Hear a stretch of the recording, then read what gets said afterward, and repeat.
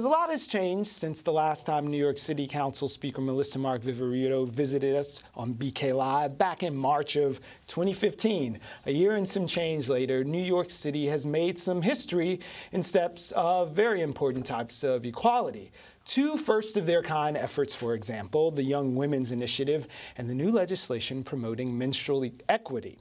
On the negative side, Puerto Rico, the speaker's birthplace, is going through one of the worst crises, and Donald Trump, about to be nominated at the GOP convention, has succeeded in part by opposing something she strongly supports: immigration reform.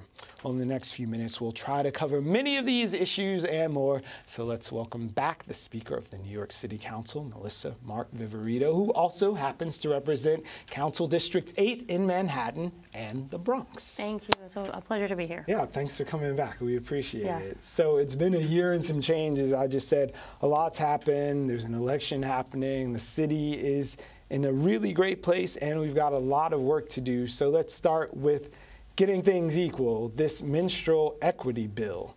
Tell us why it's more than just the tampon bill. Well, I mean, look, when we talk about removing barriers to young women being able to succeed, and I know we'll talk about the Young Women's Initiative, that's what that was about. When you think about the context of a young woman being in a school setting, right now, she has very difficulty to get access to menstrual products.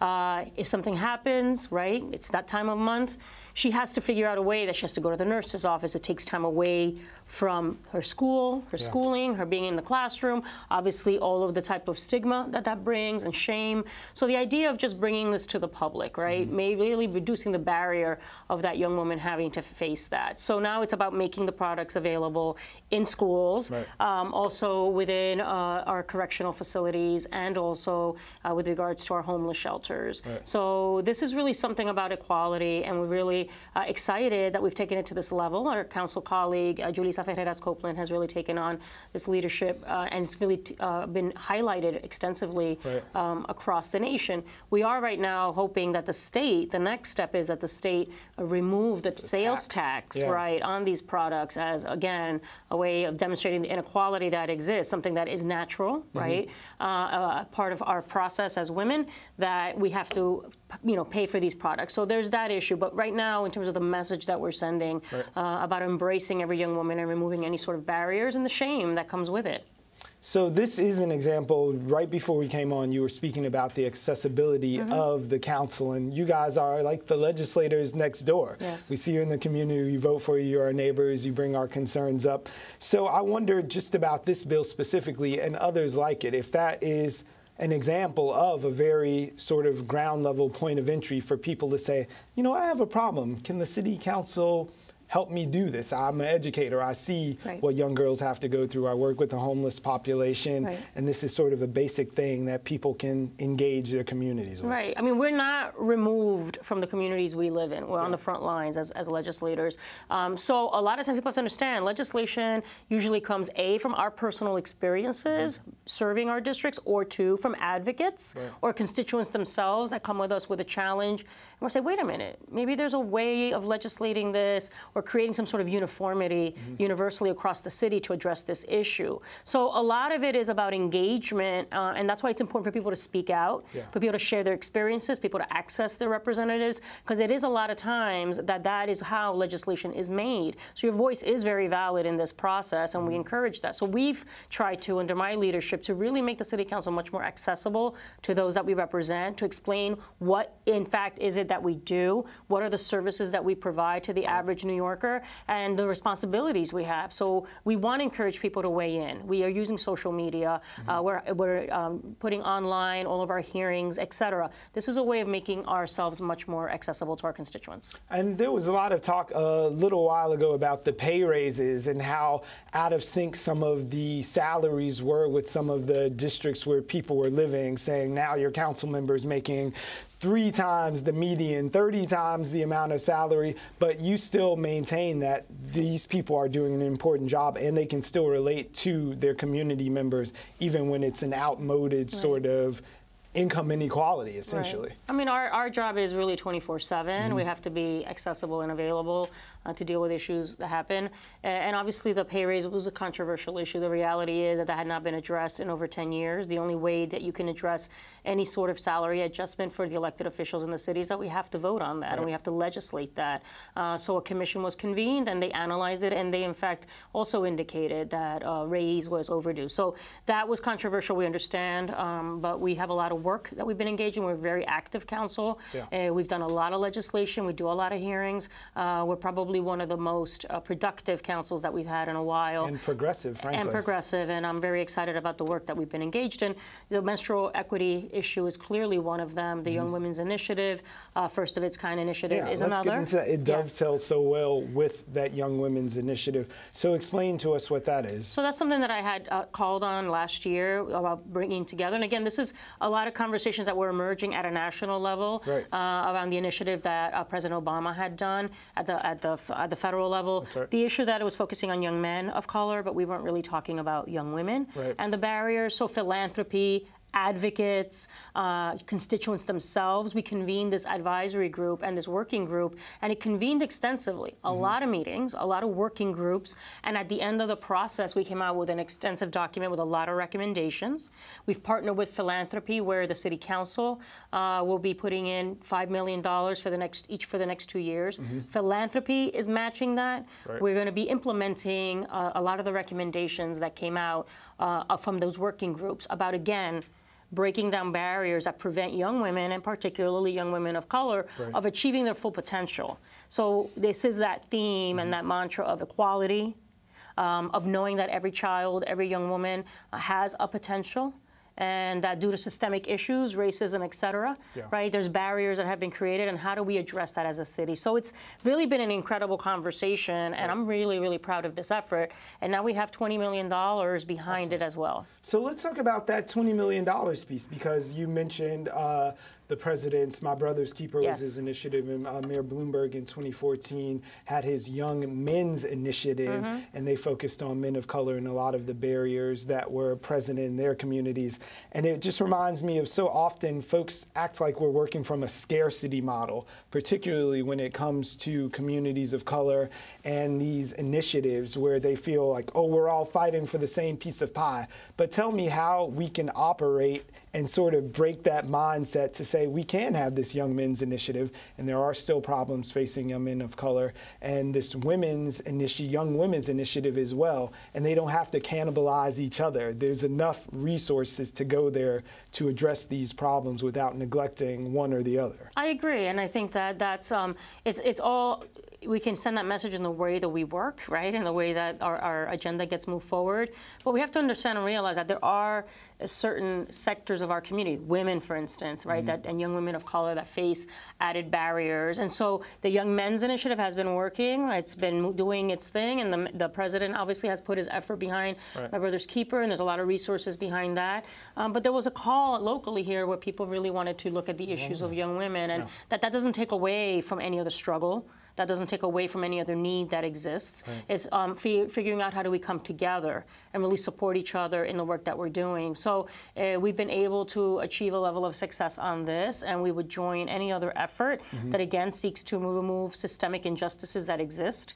These are generations in the making, and to chip away at it and tear it down and create that level of equality is not something that we will achieve overnight, but it's a real priority for me. And it's not only in the work of the Young Women's Initiative, in the criminal justice reform work that we've been doing, and the immigration reform work we've been doing, that there are, and LGBT work that we've been doing. It's about equality, and every single one of those that I've mentioned, sectors of our community really do face their own unique challenges.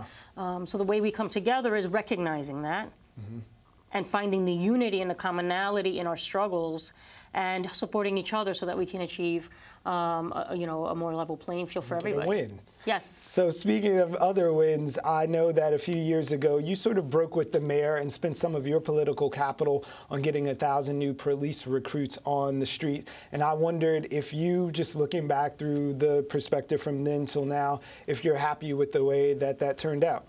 Look, we're going through an incredibly difficult moment, not only in this city, but in this country, what has transpired the last couple of weeks. And, you know, none of us can be removed from that reality, particularly in this climate of the GOP convention and the DNC convention. But to hear about Alton, Philando, and, you know, Freddie Gray and everyone else in the cases that are still outstanding, there's a level of injustice that people feel. And then having, obviously, the assassinations and the murders of the police officers, there's a lot we are struggling with as a nation. We have to come together and figure out how we move ahead. So, you know, I believe in the conversation, and that was also very controversial. The issue of supporting police officers was to be able to say that we support this new vision that is being proposed of a community engagement and community policing model, which the prior administration was not in favor of. Oh, yeah, that's sort of the heart of the question, because I know with the Right to Know Act and it not being put forward for a vote, we have a mayor who, by all accounts, is more open to this idea of police reform and accountability, where that wasn't the case with the previous administration largely. So what happens when de Blasio is out of office and we're left with some promises from those in charge instead of the teeth of the law? Well, that's an issue that we're dealing with, and I believe that the agreement that we've arrived at and the commitment that we've arrived at with the commissioner is one that is going to help us move ahead right away. I've never said that legislation is off the table. I've indicated that to advocates and others, but I want to be able to build a partnership with the commissioner who 6 months ago, 8 months ago, was completely opposed to these pieces of legislation. We're now at a point where there is an embracing of aspects and a large number, you know, large aspects of the legislation. Let's work on that administratively. Let's push the goalpost forward. Let's figure out how we get there, and then we can revisit. But there is a commitment to get this done now, to have the training now, to put these measures in place now. Did you really see it as a stark choice between expediency and not even happening? Like in getting a commitment from the police commissioner to say, all right, we hear you and we see you have the will of the people, so we'll make these reforms, versus waiting to have a law come into action? Well, I mean, part of it is yes. I mean, I want to, you know, really move this agenda forward. I want to see reforms happen, and I'm really proud of the work we've done, not only on this matter now with this agreement, but on all the work that I've done prior to that. The Independent Commission on Rikers, the Community Justice Reform Act to look at those low-level nonviolent offenses and trying to remove people getting permanent records for really dumb offenses, right? So there's a lot of work we've done, and I'm happy about that. I'm proud of that, and we're continue to move forward. So I see this as a way of implementing change immediately. Some reforms, again, understanding that there are those that are not happy with this decision. But again, we will revisit this as we move along and have the conversation again. But it seems some people really get your view of this as like triage. If it's bleeding, you have to sew it up and get things done as quickly as possible. And then you have others like Ramali Graham's mother saying, you have backdoor deals with the police. So how do you balance that and keep things moving forward for the city without letting it affect what really is best for New York? Right. I mean, look, that's part of leadership, right? There's a million different voices and points of view in this city. And as you make decisions, you know, all voices have to be part of the conversation. It doesn't mean I'm going to agree, right? And I have to formulate something that I believe is in the best interest of the city in consultation with my colleagues. And at least acknowledging. I've been very clear, and this is the national discourse. There is racism within our institutions, right? There is racism within our system that over generations has just continued to perpetuate itself. So to uproot that, right, to really figure out a path of greater equality that respects people's constitutional rights is work that is, you know, not going to end anytime soon, unfortunately.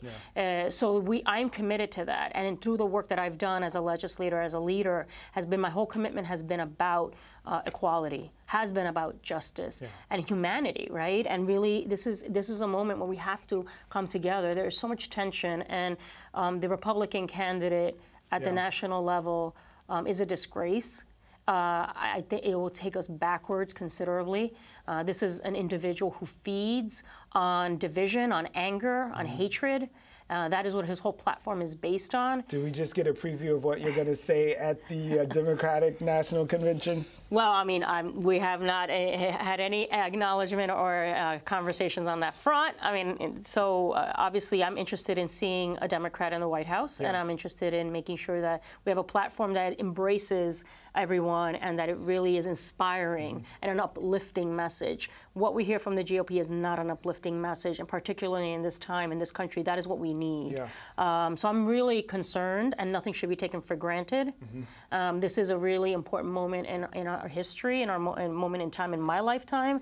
And so I'm going to do everything I can to make sure that those issues I consider a priority are addressed, and that we have legislators that are responsive to that and are committed to that. And so there's a lot of work we have yet to do. So we're totally out of time, but I'm going to sneak in one more and ask you, with the Democratic National Convention and Hillary's up there, she's gotten the endorsement from Bernie now. How do you engage people, especially in New York, that was so fervent for him to not go home with their ball and participate and see the process through? Well, I have been a strong supporter of Hillary, been with her very from clear. The beginning. I think she is the best candidate, but understanding that there were sectors of the party that feel very strongly about other candidates. You know, Bernie's message was very clear about unifying us and coming together as a nation and as a party. So he has thrown his support behind her. I'm glad that we're united now and that we can really make sure that we work on the ground to implement policies that are going to help all of us. And Hillary, I believe, is that right candidate, and I'm excited about being at the convention to support her. Awesome. Moving to D.C.? Huh? Are you moving to D.C.? You're trying to bait me here. Oh, no, I was just asking. There's someone new is going to be in I'm very happy here in New York. All right. Well, we're happy to have you on BK Live. Thank you. Please come by anytime. We'll talk about Puerto Rico. Yes. There was so much stuff today, but we appreciate it. Thank you so much.